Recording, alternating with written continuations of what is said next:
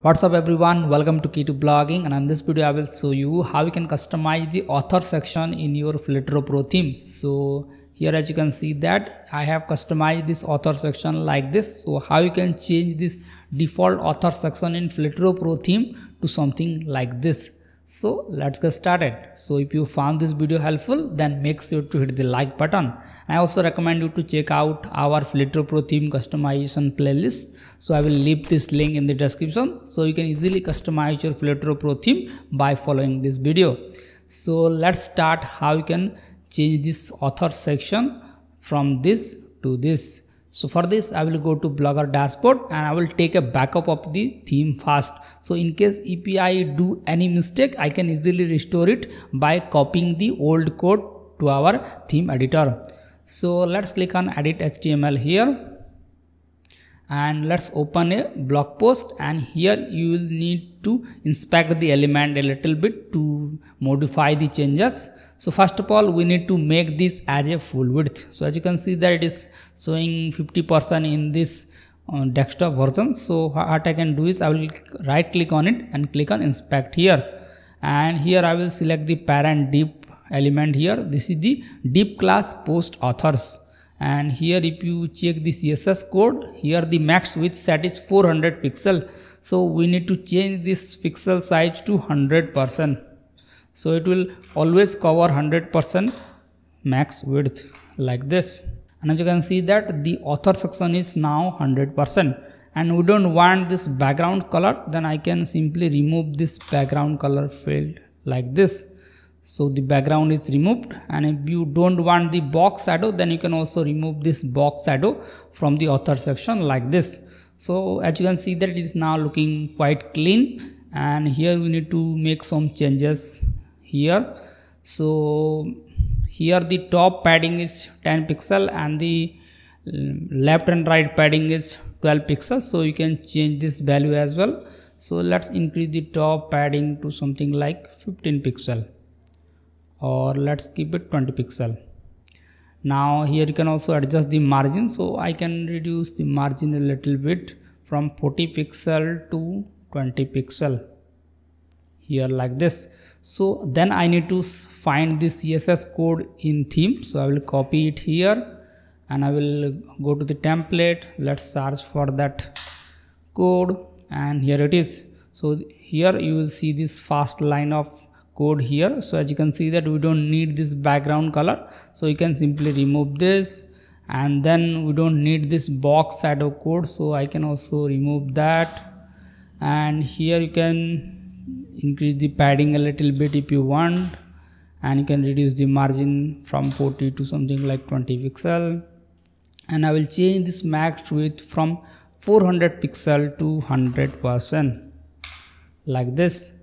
So we have done our first step. Then we need to modify other element within the parent author section block. So I will click on here and I will click on the image. So this is the div class author image, and under that there is a div class with author image. So we need to increase the width of the image. So by default it is set to 36 pixel and the height is 36 pixel. So let's make it around 60 pixel. And let's change the height to 60 pixel like this. So as you can see that now the author image is a little bit big. So you can find this code from here. So I will copy this code and I will find that code from here. Here it is. So as you can see that the width is 36. So let's change it to 60 pixel here like this, and you can change any other value if you want. Now we need to increase the size of this author name and the author description. So we can also do that. So let's select the author name here. So let's click on author name here, and as you can see that there is no size added here. So let's add a font size attribute here, and let's keep it like 16 pixel. So you can easily increase this value or decrease this value according to your preference. So let's keep it 16 pixel, and we can also increase the size of this written by also. Let's select this element, and you can increase the font size from 12 pixel to 14 pixel like this. So we need to find this code in our theme code and change it here. So let's increase the font size to 14 pixel, and let's add a new element here, font size to 16 pixel in the author name like this. Now let's add a border here. So to add the border, what I can do is I will select the whole element here in the post author, and let's add a border of 2 pixel solid, and you can add your own color. So let's keep it like blue or blue violet or something like that. So you can change the color from here like this, or you can change the color like this. So let's add this color here. Now you can increase the border size if you want to something like 4 pixel.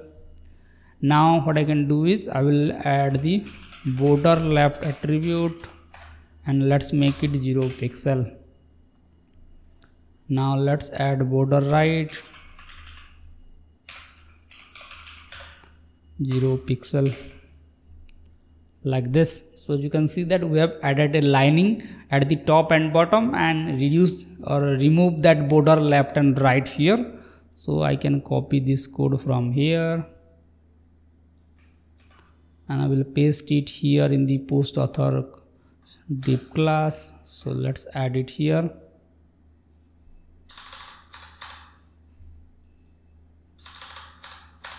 Like this. Now we need to increase the size of the description. So for this I will select the description here, and I can increase the font size. So here the font size is set to 95%. So you can make it to absolute pixel. So let's keep it something like 16 pixel like this. And you can also change the font family if you want, like you can add a font family attribute here, and you can change the font family here as well like this.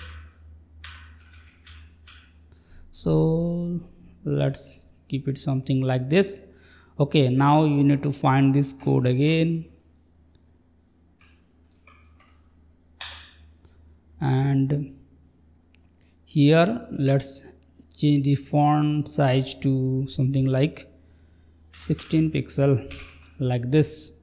Now let's increase the line of the description. So as you can see that by default it is showing 2 lines and it is not showing the complete author description here. So to show that we need to make some changes in the HTML code as well. So for this I can simply search for Ctrl+F and search for post author like this, or you can right click on here. Let's click on authorInfo. Let's copy the class of this div section, and let's type Ctrl+F and search for that class, and here it is. This is the authorInfo here, and here you can see that the length is set to 100. So we need to increase that. So let's keep it something like 500. So it will show more description in the author section. So let's click on save here. Now let's go to the front end and let's check if this description is increased or not. So as you can see that with a handful year of practice, so it is cutting from here.